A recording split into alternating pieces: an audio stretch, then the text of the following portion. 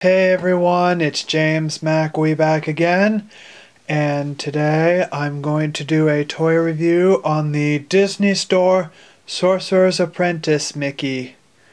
Hey, and I got this today, along with another plush, which I'll show you in a later video, and right now we're just gonna review the Sorcerer's Apprentice Mickey plush from the Disney Store, and let me bring him up close so you can see. See? He looks really amazing. You can see the eyes are embroidered on, and the mouth was made and then sewn on there. The tongue is embroidered on. You can see he has his cute little nose and his muzzle. And he has the sorcerer's hat, which has the moon and the stars. Same back here. And the brim was made and then sewn and stuffed and then sewn on there. You can see the ears have this cardboardy type thing in them. Yeah. And the robe feels like some kind of velvet or something. I don't know what that is exactly. If you know, just let me know in the comments. You can see he has this rope thing that holds his robe to him. I think it's actually twine.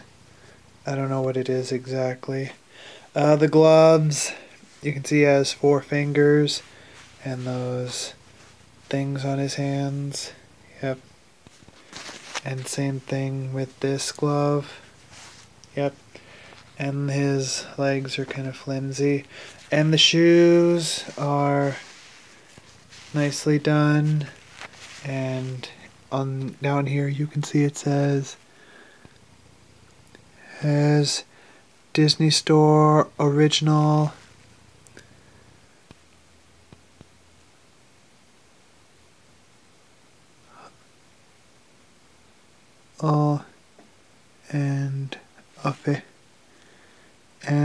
And genuine and authentic, as you can see right there. Yep. And here's his plushy tag, which says Disney Store, Disney, him. And right here it says all new material, polyester fiber, here, made in Vietnam.